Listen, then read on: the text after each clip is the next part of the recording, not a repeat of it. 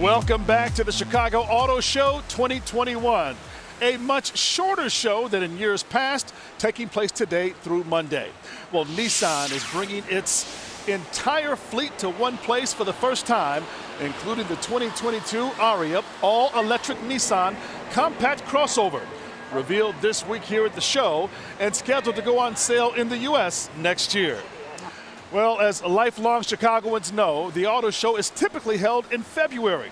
Show organizers had no idea whether it would really return this year because of COVID.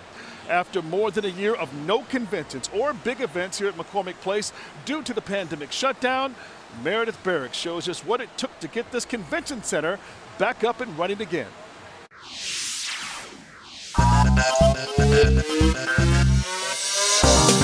I could just jump up and down. I think I was doing a dance today when I was coming to work, seeing all of the activity on our campus. Loretta Clark is the CEO of the Metropolitan Pier and Exposition Authority, which means she's in charge of McCormick Place.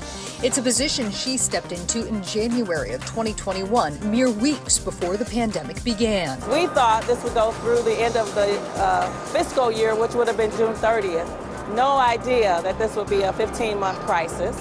Those 15 months were difficult for Clark, who was used to seeing thousands of visitors come through these doors on a regular basis. It was a ghost town. I hated to see when we got to the point where we had to lay folks off, and it was just devastating to see the emptiness in the place. Luckily, Clark was CFO prior to being CEO, and she wanted the convention center to be prepared in the event of an economic downturn.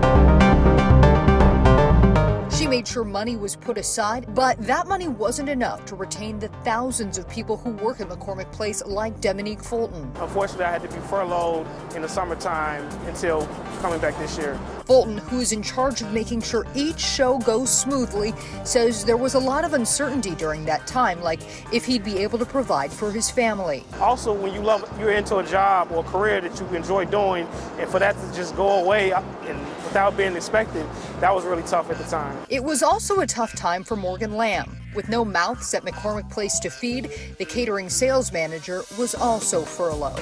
Food draws people in, so we want to make them feel as safe as possible and taken care of as much as possible. Clark gives a lot of credit to the sales team, who remained engaged with their customers for ensuring events like the auto show happened in 2021. Although 230 events did cancel during the pandemic, because of that engagement, 65% of those events rebooked, and they're going to return in the near future. A future Clark says she's eager to step into after a pandemic she would have never imagined.